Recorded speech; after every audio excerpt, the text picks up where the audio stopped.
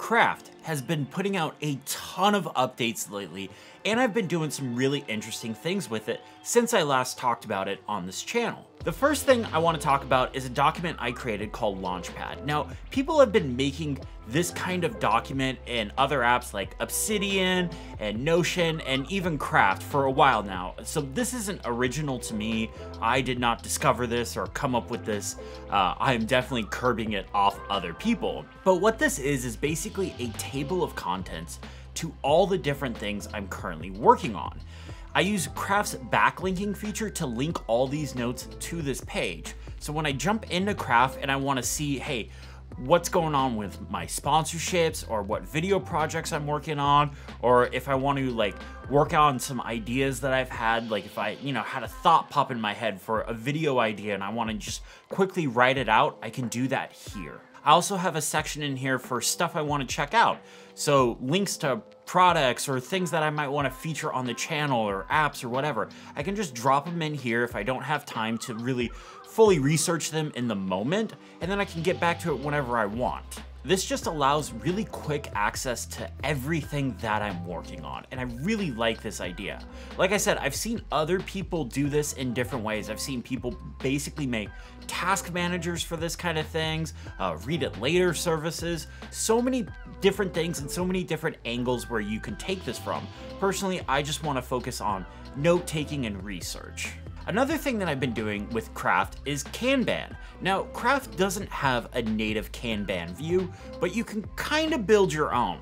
So what I did is I used headings, just simple markdown headings, and built out the different sections. So, you can have step 1, step 2, step 3, step 4. And then I will take the content, turn it into cards, and then just drag that card into the individual step that it needs to be. So whether it's step 1, step 2, step 3 of the Kanban view.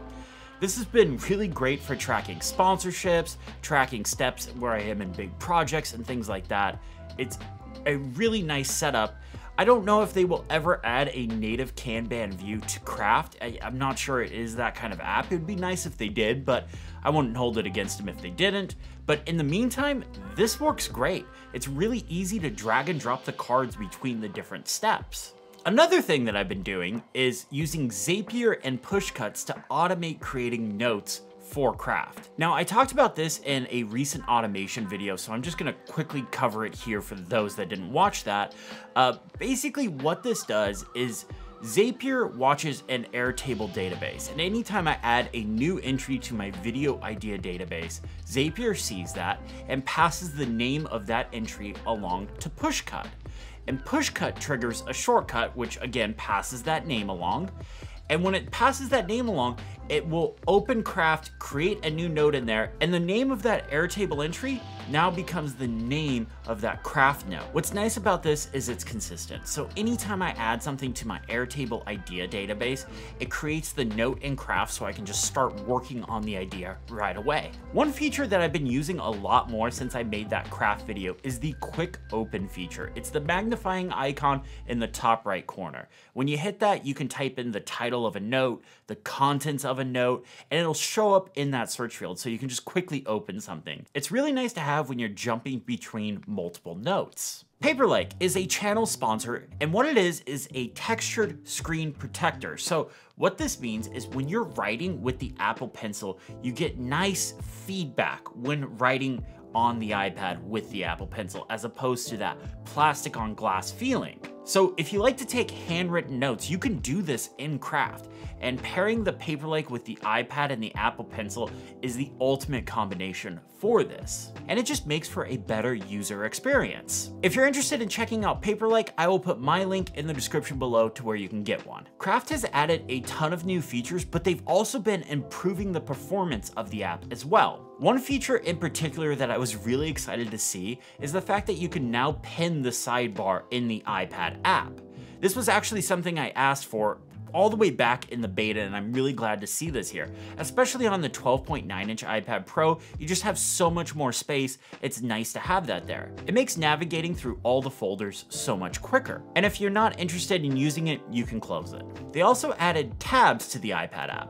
This means you can have multiple notes open in the same window. You don't have to create new windows of Craft every time you want to open a different note. You can also take these tabs and drag and drop them into split view. It's just a nice touch. Now, if you go into the new spaces area, you can set up local storage in there. You can set it to Dropbox or iCloud, or if you just want to use the on my iPad or on my iPhone section, that's there. Obviously, if you use the local stuff, it won't sync. So you just need to keep that in mind. Personally, I'm just gonna stick with Craft and let them store all my notes. They've been really good so far. Sync has been good, it's been solid. So I'm pretty happy with it as it is. Right now, they have a web editor in beta, and I think this is gonna be a huge deal for them. I know a lot of people that like the iPad or the iPhone, but when they go to their day job, they're stuck using a Windows computer. Well, this way you can access all your Craft notes on that Windows computer, which is fantastic. Now, it is still in beta, so I don't really want to comment on it if it's good or not, because it's still being worked on, still being cooked. I don't feel that's appropriate, but when it is out completely, I will make a video about it. The last feature I want to mention is the trash can. They added a trash can in 2021. I know, right? But no, seriously, jokes aside, like, it's actually kind of nice that they added that. I accidentally deleted a note that I didn't mean to delete, and then I went to recover it, and I realized there was no recovery. So I'm glad that they put that there. It's a good thing to have. Yeah, bravo. Personally, I've gone all in on Craft for note-taking and research. I like their implementation. I like what they're doing with the app. They're constantly updating it. It's not a text editor though. So I saw a lot of people in my last Craft video thinking I was done with Drafts. No, Drafts is my text editor. That's where, like, if I'm like writing a script, not necessarily an outline or something, but a script, that's where I'll write it.